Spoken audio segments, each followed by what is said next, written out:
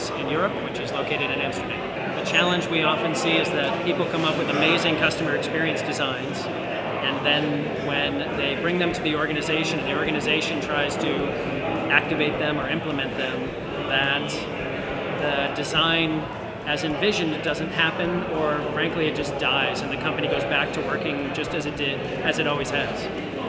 And the reason for that is,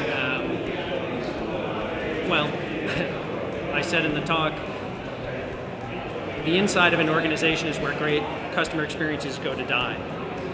Because organizations are made up of people, and organizations don't change, people do. And so with when a new customer experience comes in, a lot of people focus on the touch points and adjusting those touch points to the customer.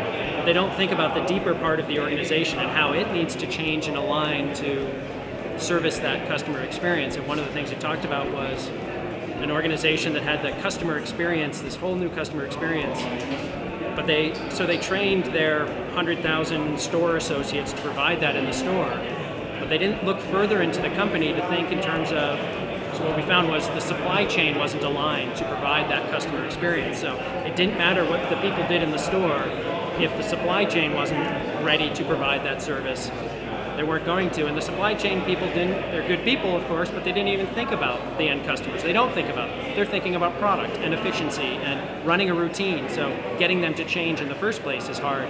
They've fine-tuned their engine to be as good as it is. So asking them to change is hard. So, and that's just one example. You know, HR might have to change, finance might have to change, marketing, sales. The whole depth of the company might need to understand how they need to change to support the new customer experience. And we think of it in terms of a new customer experience is a new strategy. So the whole company has to align on it and start executing against it. That's kind of the main part of it. I think we're taking a little bit of a different thought on sustainability and design in this context. I know other people are talking about the environment and being sustainable for the planet. In this case, I think we're thinking more about the sustainability of the design itself, and can it survive implementation and execution, and will it deploy and activate in the organization in the way that it's intended to, and will the organization accept it? And frankly, that's the sustainability of that company. I mean, businesses have to continue to operate and evolve, and they have to sustain so that everyone has a job, they provide their service, all of that kind of thing. So I think we're thinking about sustainability a little differently, but I think it's equally as valid in terms of its importance to customers and business and employees, everybody involved.